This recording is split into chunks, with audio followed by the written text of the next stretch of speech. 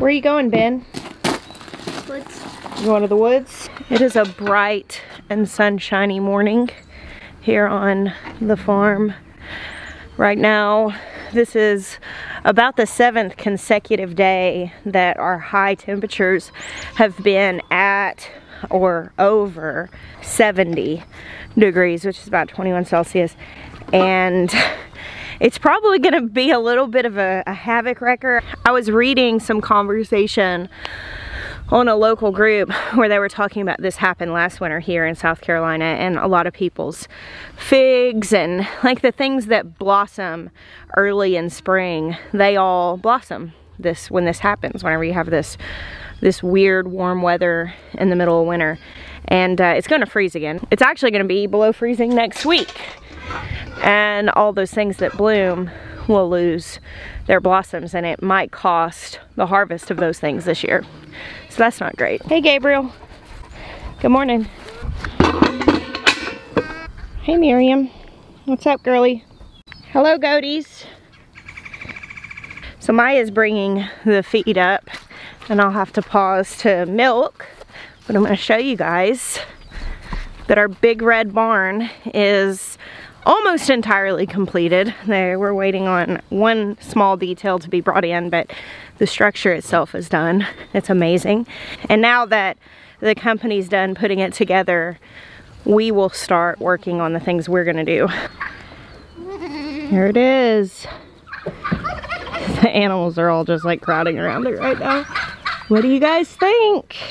What do y'all think? It's so beautiful. So Helen does approve. She told me last night. No, you, Helen. Now you can have a baby in here in just a few weeks. We'll come back over here after I milk, and I'll show you all inside and what we're planning to do with it. Y'all see the tree line all cleared? They finished the clear cut, harvesting all these trees. So I actually got the paperwork out, and I was looking at Helen's like documentation and basically the conversation that I had with the lady I bought her from. And she was artificially inseminated, and the semen that was used to sire her calf was from a place called Select Sires. I did all this like reading about it, and I unintentionally like bought a really good cow that was bred really good, and I didn't really realize how good it was until I started digging into it the other day, because the lady had told me like the bull's name, which is Oliver P. And I mean, when she said that to me, it didn't have really any value to me because I'm pretty new to cows. But I knew that Helen was what I wanted as far as being disease-free. And I wasn't like super interested in having a registered dairy herd. Hope is not registered. And though most of my goats are registered, I've not really like kept up with that and registered the kids and all that stuff. But I thought with Helen, the fact that she was like guaranteed bred and that she was guaranteed disease free was enough for me to be like, okay, like this is what I want. Well, I started doing this research about the sire of her calf, and he's like a really fantastic bull, and I'm really excited. I just got really excited, and she's due in about 3 weeks, 3.5 weeks. So towards the end of January. We're gonna prepare for the early end of that, but be emotionally ready for it to take a little bit longer. And I am thrilled, but also a little nervous. I have a lot of experience with kidding goats, but obviously we've never had a calving because we've not had cows until the last few months. And I've never been around it. Like I've never seen a cow give birth. I've never been hands-on. And so from everything I'm reading, like 90% of the time, everything's fine. And then for the small percentage that something might go wrong, you pretty much always call a vet out.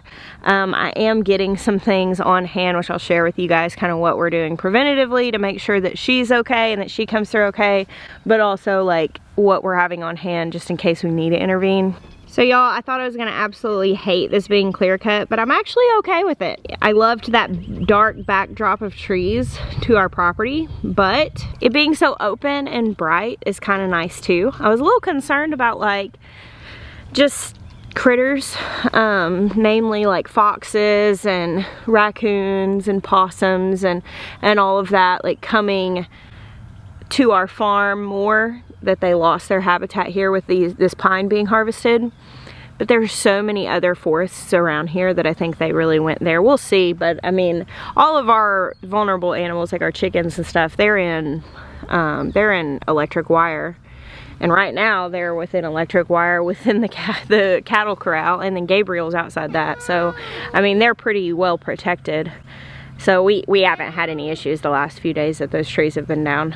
But I don't know, I was really bummed when they started. I was like, oh, it's gonna change our property so much. I am considering now that our prevailing wind might change. So you kind of want to take into consideration when you're building gardens and different things, like where your wind is coming from, because sometimes that matters. We don't get like super high winds here. It's not like in the prairie in the Midwest where you really have to consider a lot of windbreaks and stuff. But they did leave one line of deciduous trees, so there is at least something. And during the gardening season and the growing season, when that's really gonna matter, those will have leaves on them, so there will be a little bit of a windbreak, and that's really nice. So Helen being bred to a nice Jersey is really exciting. He's polled, and he's just got excellent milk lines. And I actually got up next to her on her right side the other day, and I felt the calf kick, which was really cool. She's so small that I was kind of worried. I was like, oh man, is it okay? Like, is she actually due when they said she's due? And I was kind of getting a little bit like skeptical, really. But that's what led me to go back and look at the paperwork.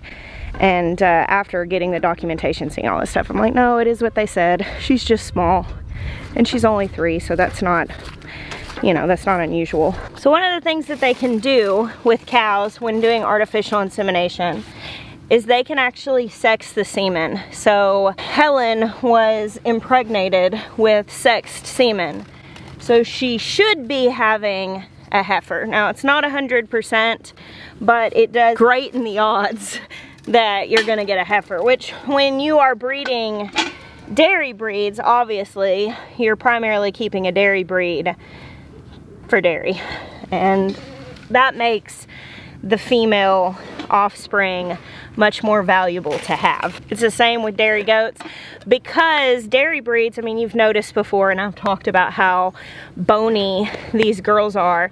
The bulls are actually very bony too. They're beefier looking than the females are, especially because the females put so much into their milk. But dairy bulls, they don't put weight on the way a beef does. A lot of people are like, oh well, we'll raise dairy and then we'll just put the excess calves in the freezer. And while you can do that, as far as like feed to meat conversion, you're not getting the most bang for your buck raising a full dairy steer to eat. By sexing semen, you eliminate having excess male offspring that you don't need, which is, it's good. And I was glad to see that Helen was impregnated with sexed semen, because I would really prefer to have a heifer calf. At this point, we've actually already lined out a bull, which you guys will learn more about later. And I don't need a male Jersey, because I don't necessarily want to breed full-bred Jerseys for the reason that I said. The extra males, I mean, trying to figure out what do you do with them. I would rather just not have that problem on my hands. I have, however, tried to make sure I don't get my hopes up too high, because it's not 100%, and Helen's baby might not be a heifer. It could still be a bull. It's just, it should be a heifer. Thank you, Hope. Helen's gonna be really pushy because I don't have her food right now. We gotta wait till we go feed the goats before I bring it, or else they'll take it from her. Maybe not, maybe she'll stay there thinking Jeremiah's coming back. Right now, Helen's getting like a couple of cups of grain. She looked a little skinny when she got here, but she's so docile that I think she was probably getting pushed around. She was with a lot of cows before she came here. So the people we got her from, they were trying to feed her extra. We were feeding her morning and evening, and then we bumped it down to just morning, and now I've just bumped it down to a couple cups of grain a day. I actually asked my friend Hannah, who I got Hoke from, who really knows cows, and that's what she advised me to do. Because I knew that dairy cows, and it's the same with goats, their babies, when they're pregnant, this clay is so slippery and it would not be cute if I fell down. Their babies grow the most during the last 3 or 4 weeks of the pregnancy. And so you have to be mindful of what you're feeding the pregnant doe or cow during that last period of time. Especially with Helen, because she's so small framed, I don't want to feed her a ton and her calf get bigger than she can easily deliver. So right now she's down to just a couple cups of grain a day. She's in great body condition.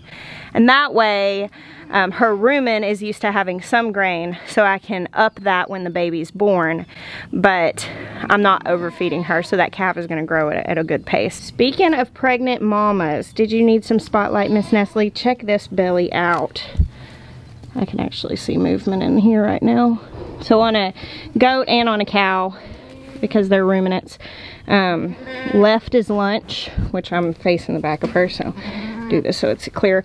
Left is lunch, right is baby. So here on May, left is lunch, right is baby. They have so much grass right now that their left side stays looking pretty full. But I think if you were feeding in a more confined place, that they didn't have so much browse, you would be able to tell a lot more, especially later in their pregnancy. Their right side sticks out a lot further. All right, so I'm on the lean-to of the barn that is on the same side as our house.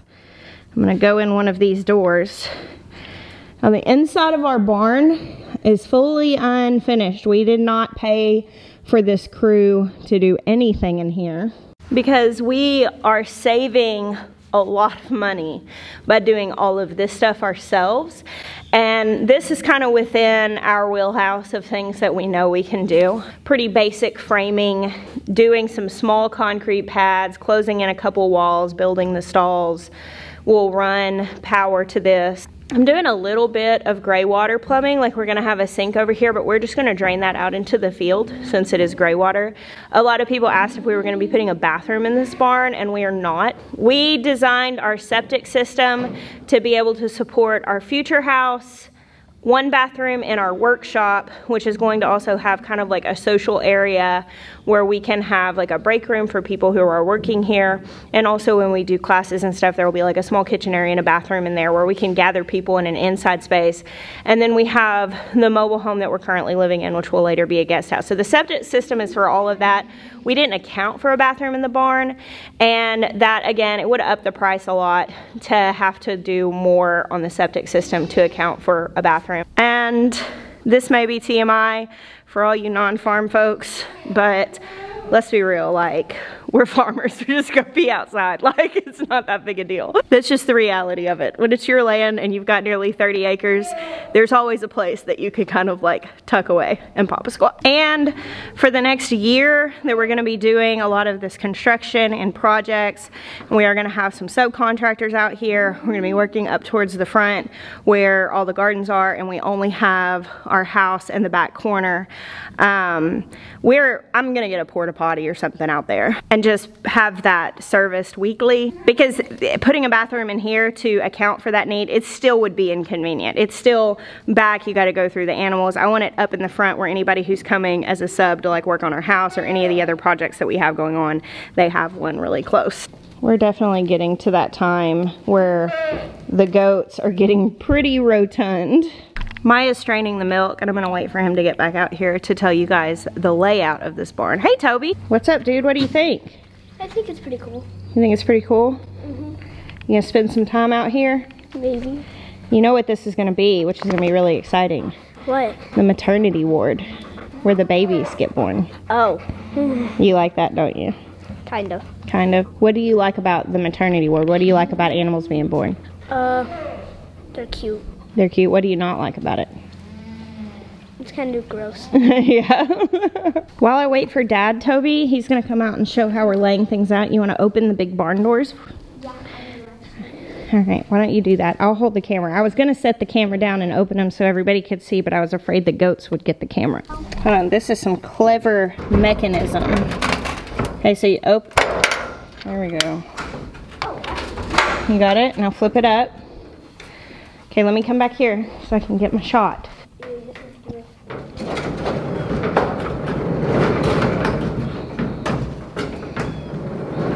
Very cool. Helen was watching you. Oh, hi, Helen. Helen is a nice cow. Yeah, she is nice. Nice. I don't know where they think they're going. Look at Katie. Yeah, Helen lives sniffing. Where is she? Katie. There she is. Yeah. Hey, Katie girl. Here comes sweet Maya. Yes. Look at you. You are the most popular man in the barn.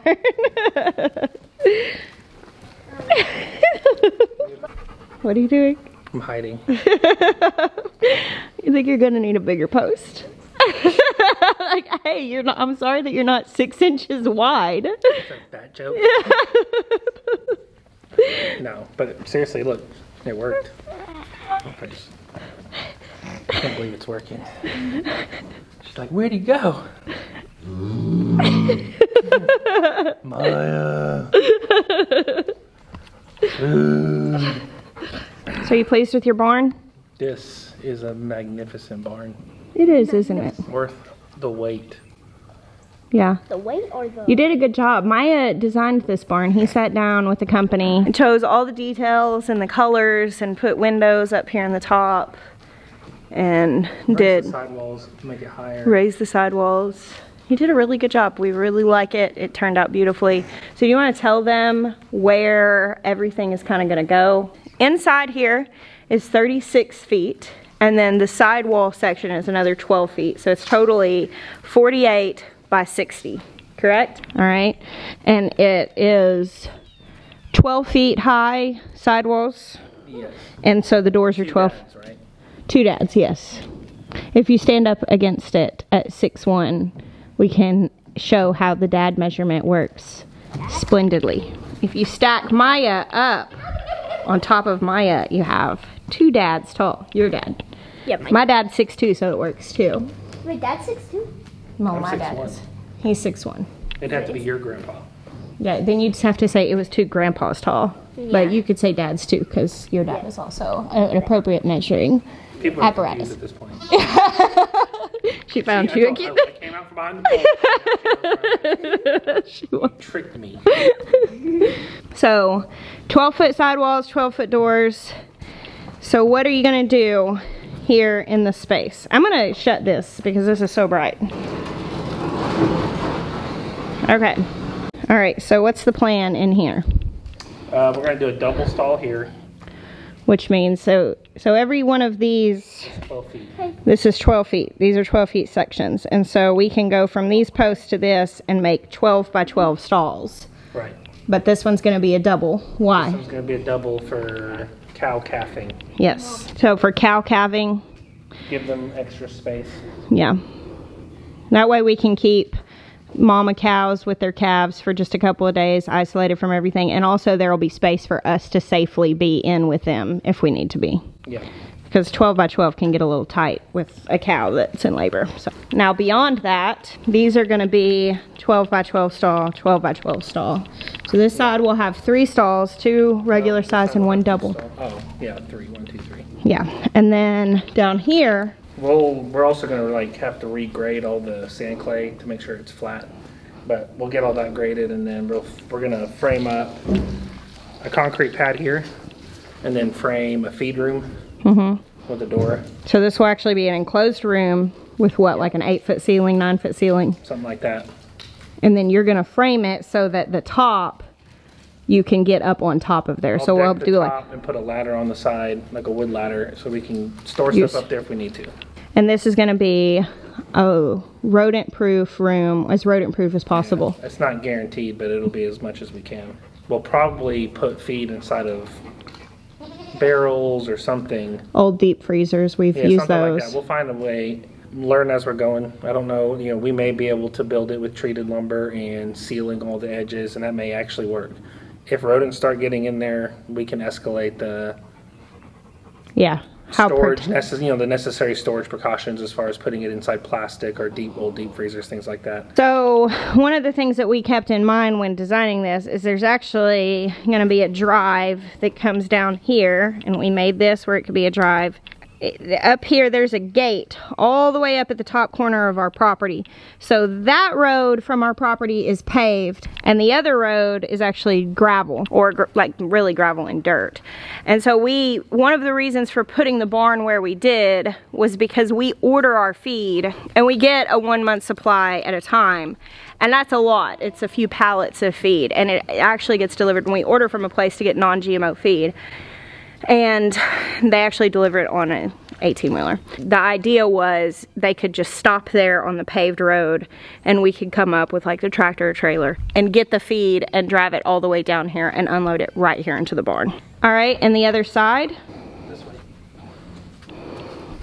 There we go, all the way out. This will be a combination. We're going to utilize the outside stall and the inside stall. You love cows. Cows love you. Quit bossing me around. If you know anything about me, you know I don't like being controlled. Quit. Go on. Go on. Back up. Back that up. Be nice. Look, gentle touches. We're going to put the milk stanchion here. And this is where we'll milk. And then in here, we're going to pour another pad, put a door on that end on the inside that'll seal off everything on the other side of the barn. And I think we'll probably run like a split door here. Not appropriate. I'm a one-woman man. He's gone. Where'd he go? Find me. She's like, huh? She heard you talk. Dang it. She got you. She heard you talk. Yeah. Okay, so I'm thinking a split door. So I'm thinking like a split door and design it in a way that's got like some kind of like you would put that at the bottom of a window when you close it. Something like flexible rubber. That'll keep most of the dust out, but that way we can open half of it when we're passing milk through or handing stuff over, things like that. I think it'd be more functional than a full-size door. Yeah. And then in here? And then in here, we're gonna run shelving. I'm gonna run a stainless steel sink, and we're just gonna drain it out into that drainage ditch. I mentioned that earlier, how we weren't gonna do gray water, so it won't make any difference. Mostly it'll just be rinsing milk off of the stuff that we're milking with. You are putting a small tankless. And I'm gonna put a small tankless water heater in here. So we can have hot water to wash things. We can have hot water to clean things and to sterilize things. And then a fridge. And then I'm thinking about running a fridge for extra milk or medicines, different things like that. You know, the other thing is like when we're making this much milk, like especially for like, you know, we've been giving milk to Papa T and Lisa and like some of our friends that we've made. And I think it would be easier on us if we could just say, hey, you guys need milk, just come up to the barn and grab a half gallon, put your old jars back in the milk room. Right. That way if we're working and, you know, we don't you know what I'm saying, they need milk and they don't want to interrupt us, they can come get it without it being a complicated process. So that's kind of why I was thinking that also. And also, like, we'll be able to put a wall of shelves right here in this room for all the stuff you kind of need close by. Jars, for lids, this space. Filters, the stainless steel. Yeah, our milking machine once we have that. All the calving stuff, the kidding stuff, everything will be right here close by. Get it out of our house because right now we're dealing with a lot of clutter and inability to organize just because all this necessary stuff, we don't have anywhere to put it. Right. And that these two rooms, the feed room / tack room. Yeah, I'll put like leads, halters. If I have any saddles I end up keeping for future use, I'll keep them stored in there so the rats don't eat them. And then in here, all of the kitchen stuff that we need. So Toby had a really good idea. As far as dealing with the rodents out here, what was your idea? We could get some what? Barn cats. Barn cats, that's right. And I think that's a great idea, and we probably will do that. Rodents are unfortunately just a reality of living on a farm, and if you've got a barn, you've got mice or rats. That's just part of it.